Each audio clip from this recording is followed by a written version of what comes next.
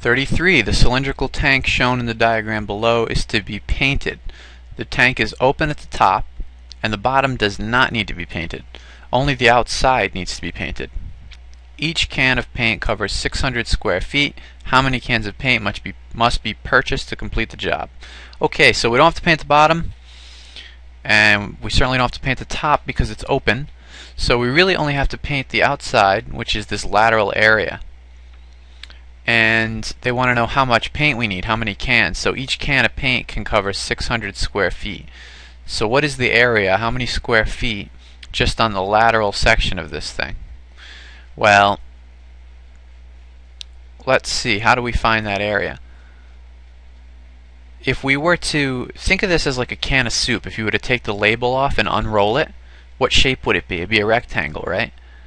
So imagine a rectangle where we've unrolled the label on the can of soup, and one dimension is this height. It's this 22 feet.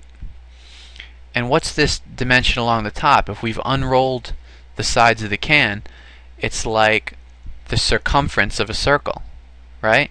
So what is the circumference of a circle? It's 2 pi r, where the r is the radius and the radius is 12 feet. So that's 2 times pi times 12, which is 24 pi.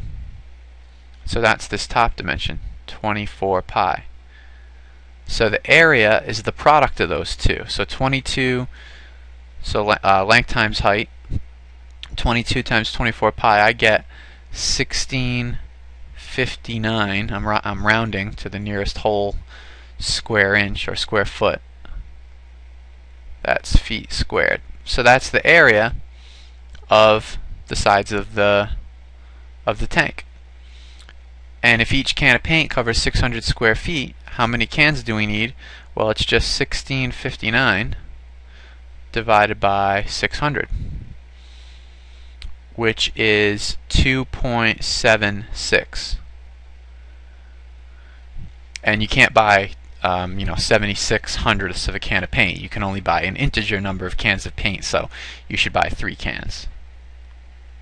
I'm pretty sure if you put 2.76 you wouldn't get the answer wrong, but it is kind of implied that you can't buy fractional cans of paint. So 3 cans is the best answer.